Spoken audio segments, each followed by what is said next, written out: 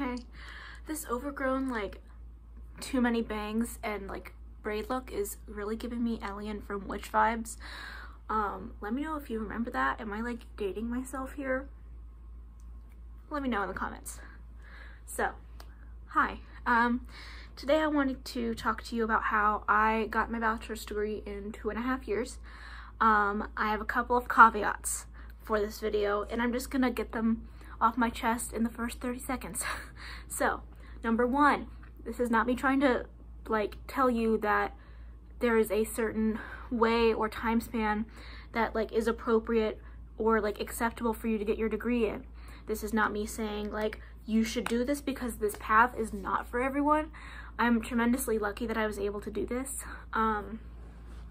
This is not me saying, like, I'm better than anyone for getting it done faster, because it's certainly not how that works. However, this is what I did, and it worked really well for me, and honestly, if I had to do it again, I would. So I just wanted to share kind of how I did it with tips starting in high school. So for some of you, this may be, like, kind of shit out of luck, but yeah, I just wanted to tell you that up front. Okay, that's enough caveats. Let's get started. So, my first tip is, okay, first I'm going to tell you a brief, like, summary of everything that I did. So I started college with a psychology. I came in as a psychology and women's studies major my freshman year, which was fall of 2018. And I pretty much immediately that semester switched to an English major, and then moved my women's studies major to a minor, and I carried on like that. And then I think by the winter semester of 2019, spring semester of 2019, I had taken away the minor and decided that I was going to graduate in 2.5 years, and I'd done all the math on that. So I did basically school straight from August of 2018 to right now, which is December of 2020. So I did all of the summer semesters that were offered, took summer semesters every semester that I could.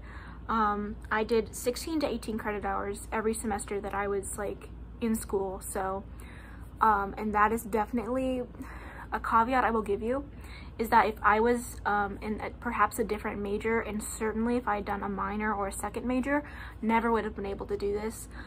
I have loads of friends in STEM, and they just, like, there's no way that they could have done that with, like, the way that their lab hours work out, and they're just, oh, STEM majors, shout out to you. Don't know how you're doing it, but I'm glad someone is.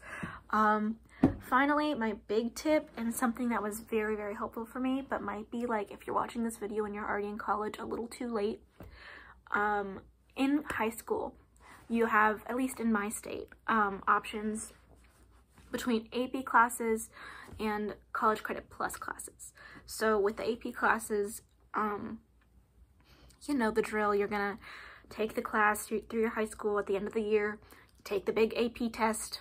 If you get a certain score and you go to a certain college, then you get credit for a certain course.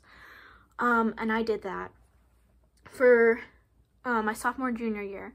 And then my senior year, I looked into doing college credit plus, which is where, like, through a local university, you do some of your GE credits. And that was super helpful for me. I got easily a full semester out of the way on that, just with, like, your basic GEs. And in a very affordable way, because in my state, like, they have a program where it's free for you to do that. So I was very lucky in that way. So if you are in high school and you have the chance, don't do AP. AP is a scam. I mean, if you don't have a college credit plus option, then obviously, like, do AP. But if you have a choice between the two, just do CCP. AP involves you having to just do so much. There's so much involved in an AP exam that is just exhausting and awful and miserable. And you gotta get, like, if you pass the CCP class, you're good. You're in the bag. But if you, like, you can do a whole year in this AP class and do great, and then, like, not get, just miss the score that you need for that class by like 1 point on the exam, and then it's like it was all for nothing.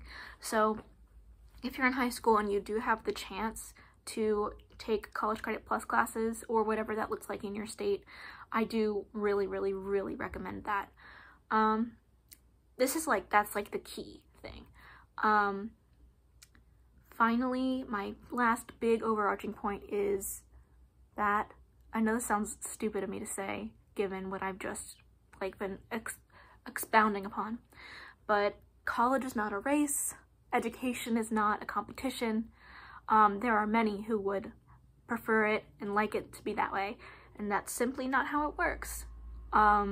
Education is about, like, just, at least for me, the joy of learning. And that's just one of the dorkiest sentences that have ever just left my mouth, but I love learning, and I just want to do as much of it as possible, and I'm so happy that I got to, you know, get my degree in this way, with the classes that I got to take, and with the people that I got to take them with. You know, I just love school. A girl loves school, what can I say? Yeah. Sorry if there's mixed up continuity in this video. My friend called me halfway through filming that one and we talked for like half an hour. I miss my friends so much, guys. I can't wait for COVID to be over. It feels endless, doesn't it? It really does feel endless, but we're almost there. I hope you guys are doing well, staying safe, staying healthy, as we head into December. I hope you're having a good holiday, jingle bells and all that. We've got our first snow outside right now and it's so cute. Love it. My favorite time of year is right now. So very happy about that. I hope you guys are all good. Like, comment, subscribe. I'll see you very soon. I'll see you tomorrow. Bye.